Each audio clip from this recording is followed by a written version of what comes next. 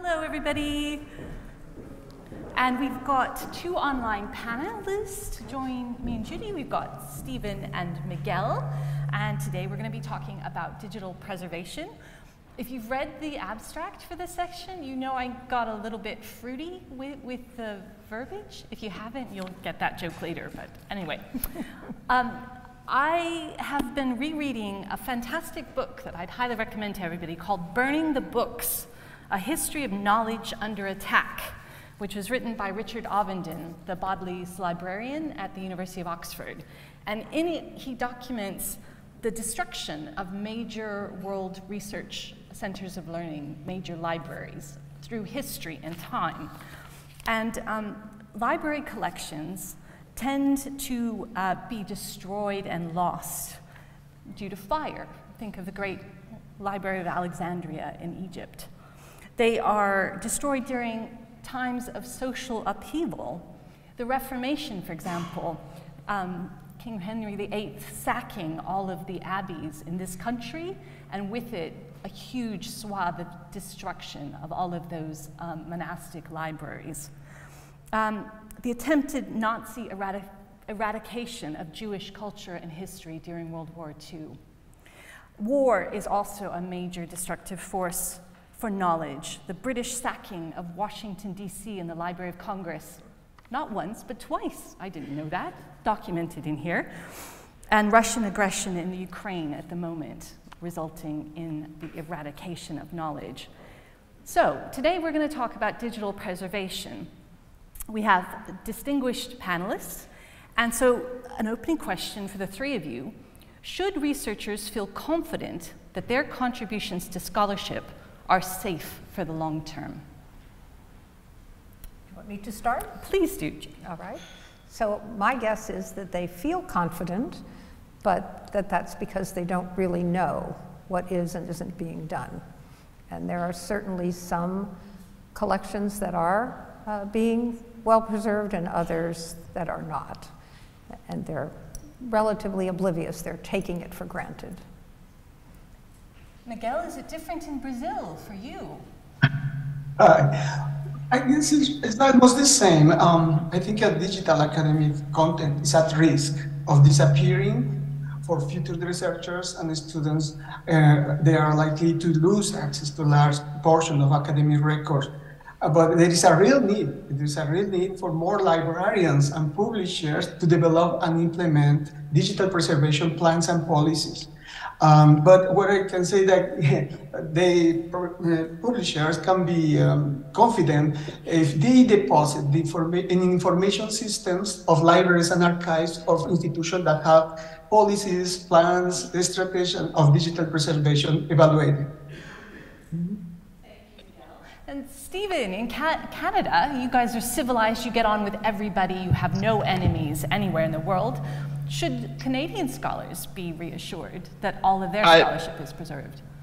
No, in no way should they feel confident of that. I think for reasons that have been raised already. I think Judy raises a good question around sort of coverage, and Miguel touched on that as well. I think that is a big one. How many things actually are even in a state that we would consider collected, much less preserved. But I think there's a separate question there around the extent of those activities, and not, let's assume that we have some percentage of things actually collected in a place that we might think of as reasonably stable. That doesn't necessarily mean that they're going to be preserved for the long term. And, for reasons that I suspect we'll get into as this conversation moves forward, digital preservation is an ongoing process, right? It's not a simple box tick that happens at some point when something is deposited. It requires a lot of ongoing effort and expenditure of both human and many times financial resources, because there are computational needs to it as well. And without a solid understanding, not just of what it is we're trying to preserve and how much we have of that, but actually what we're signing it up for in terms of process, I don't think any of us can be confident that the material that we care about or that we're generating is going to be well preserved. Excellent. So complacency. If anyone walked into this room thinking that the job of preserving journals and books that scholars have contributed to and created, or the knowledge contained within, is a done deal, please be disabused of that. That is not the case. Now, Stephen refers to, even if we could tell what percentage of knowledge is preserved. I was struck, I saw a presentation at the Charleston conference by Michelle Palcho, who is a librarian at UC Davis, the University of California, Davis. And she's done some research mapping their journal collection at UC Davis to publicly discoverable archival holdings. And her conclusion was that they can only feel really confident that 40% of their journals are digitally preserved for the future, which I found staggeringly low. I did as well. How many things are preserved? Well, and I think we don't know. So I'm at a university. We try to put preservation requirements in all of our licenses because we are worried about that. And we know that with the print books, we've had physical control, and we can be responsible, and we're in a lot of shared print services. But with the digital, we're really relying primarily then on the publishers. And so we try to include that in our licenses, but there's not a lot of teeth in those in terms of exactly what the level of quality of that preservation is, or how thoroughly it's being done. I know when you and I had a conversation a year or so ago, I was surprised to learn that many of the journal publishers are very good about preserving their journals, but not their ebooks. And that was quite a surprise to me because I assumed that of course they were doing that, right? That's their capital really for the future. But I'm afraid we don't know very much, but we would like to know more. So I think we're looking at how the licensing might change to actually ask for some reporting back or some central place where it was documented what was available so we could confirm what was actually preserved rather than maybe, as he said, just backed up somewhere. Right. And my understanding is that Crossref is doing some work now to automate the checking of publisher assertions about what is preserved, which could be a really handy tool. This is a need I hear expressed by a lot of librarians, that they'd like to just check that the content that they've licensed or purchased from publishers is safe and in a professional environment. Stephen, in Canada, is all Canadian content preserved? Is there any way to know that? No, I mean, we're in the same sort of don't know what we don't know situation that Judy was implying there as well. And there are efforts underway, particularly Canadian national efforts to collect and preserve Canadian content. Obviously, because we're the ones best suited to understand where that's coming from and to actually preserve it. But it becomes a dynamic very similar to what was shown in the Palcho paper and what I think Florida and my colleagues in Brazil would see as well, which is that certain collections tend to be very well represented in preservation repositories, and then other things not at all, right? And so it's and oftentimes that's small press or independent or smaller society journals that just don't, because they don't have those inroads to relationships with publishers who have established pathways to us acting as preservation service providers, maybe they don't even think of it. And I see that as something that needs to change. I think there's some awareness building that has to go on there.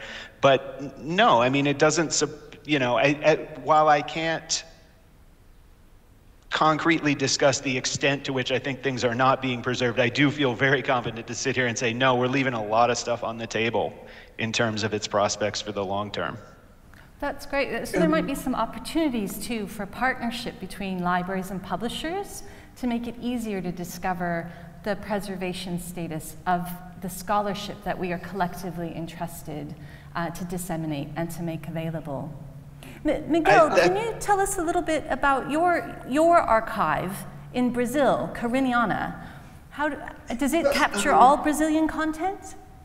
Not really, but what I'm trying to say that the preservation acquires different meaning depending on the context in which it takes place. So in Brazil, we are starting with the journals, the scientific journals, and I've been very lucky because we are now part of the log community, and it's a system that allows us to have the chance to learn about digital preservation. So in Brazil, the initiative of preservation is trying to consider the long time preservation. What concerns about the scientific journals, we are okay. We have all our journals preserved. Great, okay. So we've already heard that the works of smaller publishers might be vulnerable. This is a potential gap in the digital preservation record. Open access content has also come into focus in the last few years, with Michael Laxo doing some, I think, really solid research to identify gaps with disappearing open access journals and books as well. Where are the other likely gaps? What is the kind of content that we should be most focused on and worried about? Stephen, do you have a view? I think that emerging areas of concern for us are definitely around data sets, so research data sets, whether those are things that are being directly used to support publications that are part of journals or books or any other sort of publishing that are also in the repositories. I think those data sets are a concern. I think we're also very concerned around and maybe this is less of interest to this group, although I think we all benefit from a greater access to it, is kind of gray literature type of materials. So unpublished reports that are nonetheless end up being influential, right? These can be policy reports that are put out by the government or by think tanks or whoever. I think those are generally not well represented either. But I guess for something I would want to talk about in front of this crowd, I would definitely say the data sets piece, research data, either in support of findings or in support of new scholarship is something that we're really grappling with now. That's really helpful, and it's about preserving the data sets and publications and other related materials, software code, video we've been hearing about today, but also the interrelationships of them, how they connect together, and ensuring that all of those parts are preserved and remain usable over time. Fantastic. Absolutely. I mean, there's a lot of hay that gets made about replication studies and sort of our ability to look at historical journal articles or historical pieces of research and to be able to reproduce them or not. Data is a huge part of that, but it's also a building block for future research too, right? I mean, we look at, there are certain types of data, and many of them go on to inform research that's captured in publications that we all in this room care about. Some of that data can't be gathered again, right? Whether it's atmospheric or astronomic or things like that. It's fixed in time, and if it wasn't gathered at that time, it can't be gathered again, and it becomes very important moving forward for that reason. I would very much agree with what he said, and we spend a lot of time worrying about the research data. I think he also mentioned what we call the gray literature, the unpublished literature, the conference papers we just heard, that these recordings are going to be made available. I hope not to embarrass Mark too much by asking, is there a preservation set of the historic R2R content? And if so, where and how would that be accessed? Maybe currently there's a source, but is there a guarantee of any kind of long-term access? And I think we see that a lot with those types of things where there's white papers and other kinds of documents and conference reports and those sorts of things, that it's so reliant on the individual institution of what decision they make. And I know we've historically seen things where, oh, well, when the new conference comes out next year, we just overwrite, what was on there last year. And it's like, no, don't do that. But I think there are a lot of gaps, and we tend to focus a lot on the published literature, the journals and the ebooks, and not so much on the unpublished. Right. So the unpublished materials and the supplementary materials around the formal publications. That's really helpful. A very modest person who's in the audience, who I won't embarrass by mentioning, said to me, oh, when I was a researcher, my contribution was modest to the scholarly record. Nobody will want to read that in the future. And I just think that, we can't predict with any kind of reliability what future researchers will take an interest in. All of the avenues of research around the COVID vaccinations, successful and unsuccessful, will reveal some powerful things about 2020 and 2021 to future historians. And so there is a need to be not comprehensive, we can't preserve everything, but perhaps a little bit more broadly than we're doing at present. Judy, I had a special question for you. Uh-oh. So as a library dean, libraries, you've already said, spend a lot of time and effort preserving printed collections, and you collaborate to do this as well across organizational boundaries.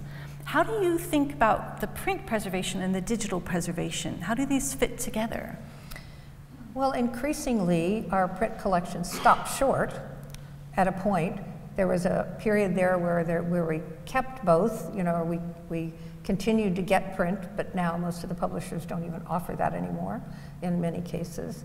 And so we don't have anything that we can manage and control. So we then do have to fully rely on what decisions they make or convey to us, what reassurances they can provide to us about what they're doing, because it's no longer in our hands. But there's certainly enormous value in the digital copies, even of the things where we have print, because of the searchability. It would still be very difficult to do a lot of the retrospective research. We could do it, we used to do it in the good old days, but to go back and try to do that with the print collections. So the digital collections are incredibly important, even on the things where we have print. Thank you for that. Now we're going to come back to this issue of whether to preserve content or usability, but I'm told by our wonderful supervisor, Arend, that Rick Anderson has a question. So could you come up to the microphone, Rick? And could I really encourage you, if you're online, if you're in the room, feel free to put your question in a chat, and it beams up here magically. So Rick, over to you. So this is a question that I posed in the chat, and at the same time that I was typing it, Robert Kiley, who's attending remotely, was typing essentially the same question. So our question is, it seems like the conversation around digital preservation is very often seems to be founded on the assumption that everything must be preserved and therefore everything should be preserved. But even if we just limit ourselves to scholarly content, it's clear that not everything can be preserved. And Alicia, your comment that we have no way of knowing in the future what people will and won't be interested in, that argument is often evoked when the question is asked, well, what should we not preserve? The problem is that since we can't know what people will be interested in the future, and we can't preserve everything, how should we prioritize our resource allocations? Brilliant question, and I was hoping somebody would bring this up. So part of the reason digital preservation is different than backing up your content and having lots of secure copies is that preservation requires active curation. Stephen's already talked about the active management of the content, but there is also curation in the sense of what is collected and what is looked after, what is weeded from collections. We've been hearing about this from Judy. And also with digital content, curation decisions are taken about when to migrate formats. It's a very active and specialist area of content management. So for CLOCS, just speaking for the organization that I represent, we are tasked with collecting any content that is collected by research libraries anywhere in the world, because they have already made decisions locally that that content is relevant for scholars in their organizations and for the future. That's quite a broad collecting area, and I'm sure we haven't hit the 40% mark of that collection target. Miguel, what would you say to this? Can we collect everything? Should we? Well, what I think is that the digital preservation activities must observe in the way they are conceived and in the performance of this material. So really, we don't know what's going to happen in the future, but we need the specific profiles for professionals that deal with this material and can understand what is the option that the organization need to adopt. because in a long-term preservation, it's like Stephen said, it's something constant. It's nothing that is just one time. So what I think is the way we need to deal with digital objects, because digital objects doesn't have meaning. They need meaning to interpret them. You know, I don't know if I made me clear. Thank you, Miguel. Stephen, can I come back to you with that question of, are we preserving content or usability? What do you think? For sure. I think it depends. And I was sort of waiting to jump in after Miguel, and I was going to say it depends. I'll just say it depends here, because that's my answer for a lot of this, right? Are we capturing what is important to us? It depends. Are we capturing content, or are we capturing functionality? It depends. What does it depend on? And I think this ties into the question that was asked. It depends on what the needs of our users are, right? And in the absence of understanding those needs specifically, we do find ourselves wedded to this very broad kind of generalist approach to preservation, where it almost becomes reasonable to think, oh man, yeah, we do have to get it all, right? We do have to get it all, and we have to make sure that it's all preserved. Well, we know that that's not feasible, so we need some way to slice and dice that. And I think there are two signposts that we can look at there, whether we're talking about the question of what we should be collecting, or like what we should be collecting now versus later, or whether we should be doing content or functionality. The first is the needs of this group that we in preservation like to call our designated community, right? And it's a whole thing, I won't go into it here, but basically the idea is this is the community, and the people, the jobs, the roles for whom we're preserving things. And it's important because they're the ones who can tell us what it is they need and how it is they need it. Whether it is the fact that they just need the words that are on the page, or whether there is advanced functionality, as there are in many of these scholarship platforms that enable search or concordance or any kind of functionality like that. They're the ones who can tell us, is that important? And, what we do at the University of Toronto, both internally in the library, but also in partnerships with other preservation service providers, or with our colleagues across the country or internationally, is that we have to look at that. And some of the things we preserve on a content basis, and some of the things we have to preserve on a functionality basis. What I will say is, for the most part, the things that we're looking at on a functionality basis, that process is much more labor intensive than one that would be based on the content. Because, we can get into it if you want. I won't do it here because we have limited time, but that's a consideration too, right? So for whom are we preserving this thing? What kind of access do we have to the object to be preserved, right? Because for content, that can be relatively straightforward. We have articles, we can find various ways of extracting text from those artifacts if we need to, but it's much more complicated for a software artifact, like a website or a platform or something like that. Even if we're just thinking about a basic sort of standalone website that has access to content, never mind if there are connections then between that content and other pieces of content, or the internet, or user interaction, or anything like that, right? The more wrinkles we have around the artifact that we're trying to preserve, it becomes, I'll say exponentially, don't hold me to it because I'm not sure actually math it out, but it becomes way more difficult to preserve the functionality. So I think we have to be choosy about when we choose to preserve functionality, but that we shouldn't shy away from doing that when it's important. And the only way that we know that it's important is when our communities are telling us that it is. Thank you for that, Stephen. Miguel, you're next, but can I also invite Ellie Key to make her way to the microphone? I hope I've got your pronouns right. I apologize if I don't, but Miguel, do you want to make your intervention first? Yes, I just want to add something about what Mark was saying, is that what is important for the digital environment is that the functionality is most, it depends on the object. depend on the many factors. It's necessary to ensure something very important, that the contents remains the same in any different way that is expressed. So that's the work that librarians and archivists need to do, to be sure that all the content is not going to change on the time that is going to be useful. Mm-hmm. I'm really struggling with... Stephen, let's let Ellie have her go. We can talk to each other all the time, but Ellie. Hi.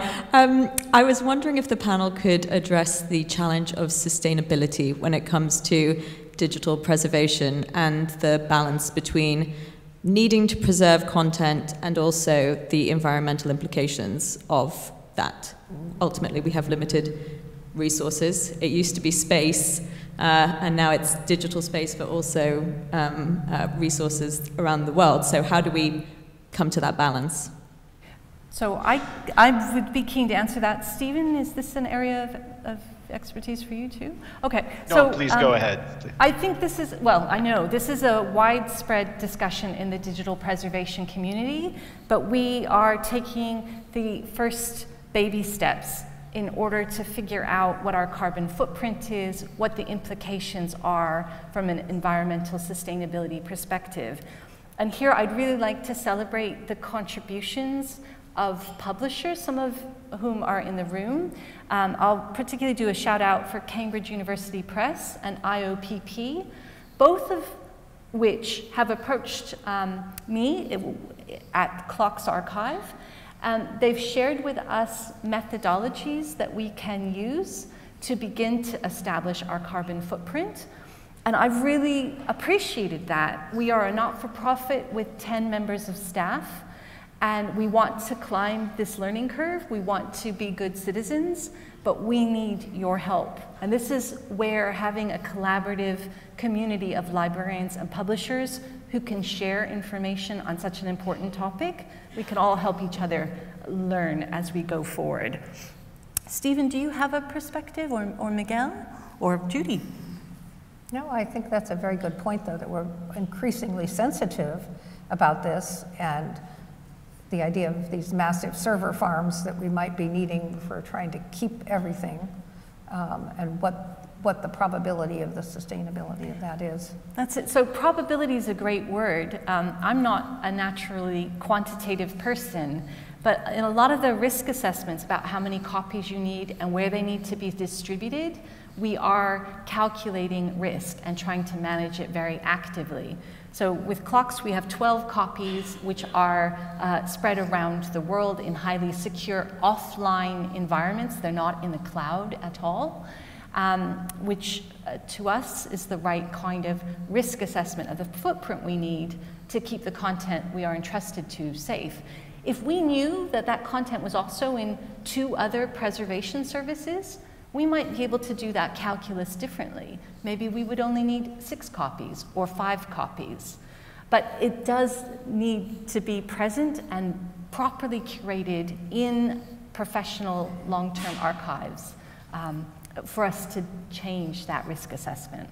And that's one of the reasons that in some of the model licensing language that we've been working on, that we're recommending that there not be a single preservation site for some specific content, but that it be in 2 or preferably 3, because of distributing the risk, but also reducing the necessity for one to try to have an even greater concern about that risk, and therefore maybe excessive redundancy. Exactly right. Do you want to say anything else about that licensing language, how it's come about, when publishers and libraries will see it?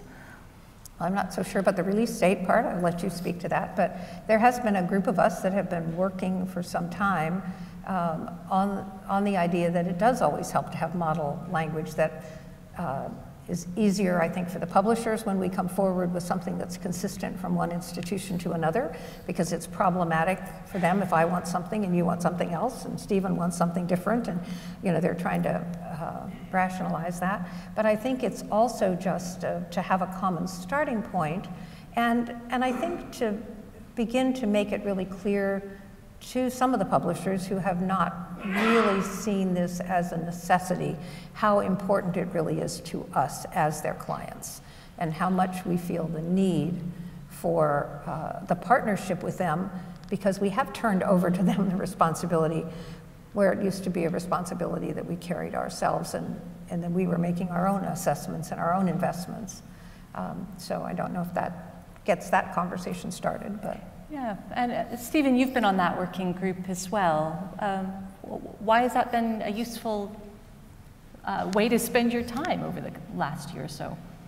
Well, I mean, it really is about, you know, I guess as Judy said, sort of a model license isn't anything that anyone is obligated to accept or use or anything else, right? What it is a starting point for conversation. And sometimes it's a useful starting and ending point if everything is great, as we think this license actually is quite nice in terms of balance of rights and responsibilities and things. But if nothing else, it gets the conversation started. And that's why it's been useful for me, is just to keep that in mind, right? That you know, we are different stakeholders coming to a table to have a conversation about who has the rights to do what with content. But the reason we're having that conversation is because we all value the content.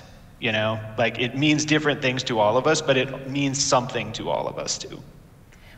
I think we've also been working to try to distinguish between what I would say is true or pure preservation of the content and the residual rights you might have after termination of a license, because those things tend to get commingled in license language, and they're really quite distinct in terms of the responsibilities.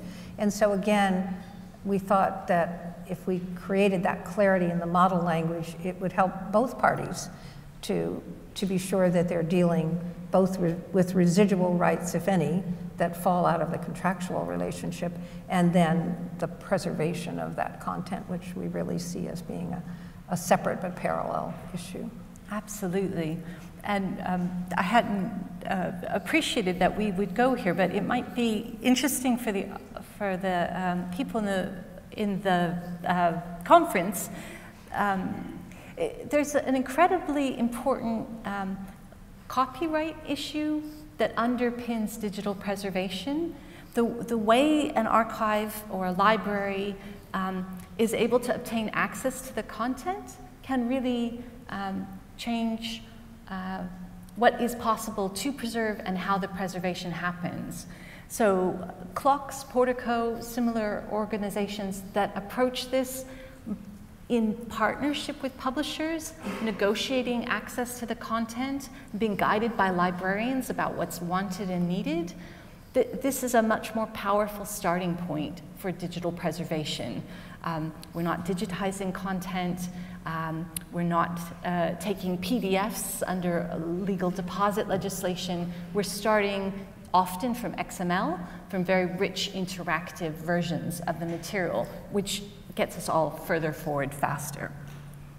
And very important for the preservation, because the outputs in the future may be quite different, and XML presumably provides the flexibility for that, where some of the current file formats might not. That's right, and this gets us back to one of Stephen's points about usability and interactivity. EPUB 3 is considered to be one of the most preservable book formats. It's also one of the most accessible book formats if you are supporting people with print disabilities, for example, people who are blind or with dyslexia. And it's also very usable for the full range of users. So there's a standards development piece here too. And Stephen, I think this is perhaps an area of expertise for you. Which formats should we be looking to if we want our content to be preserved for the long term? That's a great question. Yeah, I think EPUB 3 is a useful one. I think and that largely applies to books. I mean, it can apply to any type of printed material, of course, but we tend to see that more in the electronic book space. In terms of journal articles, we make pretty heavy reliance of the NLM XML format. The National Library of Medicine has a nice format that's used for encoding scholarly journal articles, and we make heavy use of that. But at the end of the day, I mean, anything that is well structured and consistent in the way that it's delivered, especially if it's XML or plain text or something like that, we can work with, because again, as long as it's well formed and valid and predictable, things can be crosswalked, right? You know, and they can be transformed in cooperation with the publisher, or you know, even in dire circumstances if we have to do it, right? So the goal there, I guess why I bring that up is, you know, always bringing it back to this idea of sort of the relationship that we're trying to set up between us as memory institutions and the publisher is, it doesn't have to be a big pain in the butt, right? You know, if we're not saying like, hey, for preservation, please generate this whole other set of derivatives for us, maybe we can do that, you know, as long as we know, as long as there are standards and that the specification is available to us, we can maybe work with that. But if there are standards in place that work for you, like EPUB 3, and if you're generating those for reasons already that maybe are accessibility, or maybe, you know, because that's what works inside your internal content management system, let's roll with that. Excellent, thank you. Well, I'll just say that again, because I'm really taken by it. Content that is accessible and usable is more likely to be preservable. So there's a lovely win-win-win to be had there. I'm told that Heather Staines from Delta Think, do you have a comment or question? Hello. Well, I was going to plug the NASIG model preservation license that the committee that Alicia and I serve on together. So, I mean, if anyone wants to find out more about that later, you can check with us. But I think we're on to kind of another topic now. So I wanted to ask, this morning, Peter Berkery talked about some of the really innovative digital humanities projects that are coming out of university presses. Brown University has some great ones. There's incredible stuff on Fulcrum and Manifold and PubPub. And that type of cutting edge content is very challenging to preserve. And I think I was having a conversation with Morris York, who's now at Big Ten Academic Alliance, but was previously at Michigan, and he was like, to preserve it, you must destroy it, which was very depressing to hear. But I understood making snapshots, you know, destroyed the essence of the thing that you thought was so great. Can you talk a little bit, or you know, any of you, about what are the conversations now that we're in the era of preserving, you know, video games and, you know, interactive websites and things like that? Yeah, I think we can. I would say that this is a fruitful area where there's quite a lot of research and development happening right now. We are participating in 2 Mellon-funded grants to look at very interactive and highly complex types of scholarly outputs about how they can be preserved. ISO, the standards organization, is just setting in train a 3-year process to codify the preservation approach for interactive EPUB files. So there is a lot of R&D. Stephen, I know this is an area of expertise for you as well. What would you say? What are we doing about highly creative scholarship? The best we can, and you know, the point is well taken from the question asker, that like it's you know, it's a grim prospect to preserve some of the stuff. We have to destroy it, right? I mean, ask an archaeologist how they feel about it, because it's the same kind of thing in that field, right? We have to, you know, to an extent, we can approach these things from like a short-term, long-term perspective. So we can say in the short term, maybe it's reasonable for us to keep a site running in the way that it's running now through, you know, maintaining a server environment that serves it up. And in some ways, that's actually become easier over time due to the way that we use virtualization around the creation of these projects. But ultimately, that environment in which it was set up to run is going to fail, right? It's going to become obsolete, and we're not going to be able to use it anymore. So that's the point where we really do need to start thinking about what's next for the project. And that's where we have to have a really sober look. You know, here's another depressing element to it. We have to have a really sober look at whether this thing that was cutting edge when it came out still is, and whether it's still significant in the way that it was when it came out, or whether or not it served as an important stepping stone for where the conversation went, but ultimately has been superseded. And that comes back to that community monitoring. It comes back to a fulsome partnership between people who can tell us how the thing is being used, like under what circumstances it was produced and why, and how it's being used, whether that's changed over time, and people who are on the hook for preserving it, whether that means maintaining an old environment, whether that means creating a new one, whether that means redeveloping the whole process, or breaking it down to its key elements and thinking about a different kind of existence for it. Again, there are a lot of perspectives that are necessary in order to make that conversation a fulsome one. And many of them are in this room, many of them are the researchers. And thank you for that, Stephen. And some of the most interesting thought leadership in this space is, I think, going on in the library publishing world, which is driving forward really creative new forms of scholarship and thinking about how to make those scalable and sustainable. So colleagues at the University of Michigan, NYU, the Leibniz Institutes in Germany, there are some really creative people applying themselves to these sorts of questions and issues. It's not a solved problem. And some of that knowledge might be quite useful coming back into the more established publishing world as well. That would be my suggestion. Well, I think we're almost out of time. Is there one takeaway that you'd like to add, anyone? I think just that increasing everybody's awareness and sensitivity about this is incredibly important. It is something that does need to be collaborative. It does need to be a factor in the design of the publications and the content, and it does need to be addressed appropriately from both the perspective of the licensee and the licensor as we go into dealing with that content. And open access content as well, or is it only licensed content? No. I think in some ways I worry that there's more risk with the open access content because there isn't that structure behind it, of the publisher, either whether that's a long-term society publisher or whether that's a commercial publisher that's invested in that.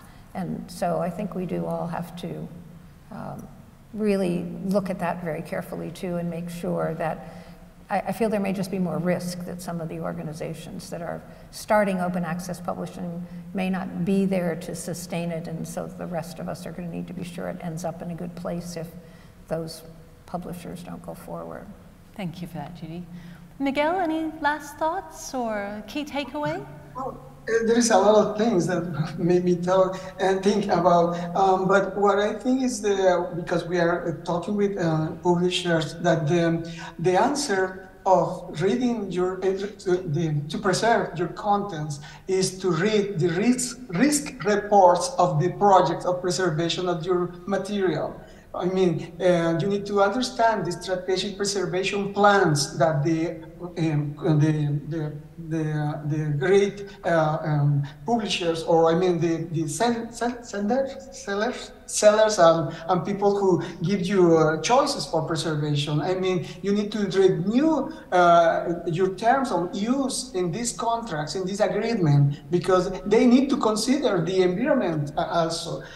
There are some good experience in archivists in America who are trying to deal with this compromising with the environment. So I think we need to start talking about, like Mark said, partnerships, and all around the world, we are on the same boat. Thank you. Thank you so much. And Stephen, thank you too, but Arend is here with a big hook, and he's going to pull us off the stage now. Yes, so, thank you. Thank you. Go ahead. Thank you all. Thank you very much for the session, first of all.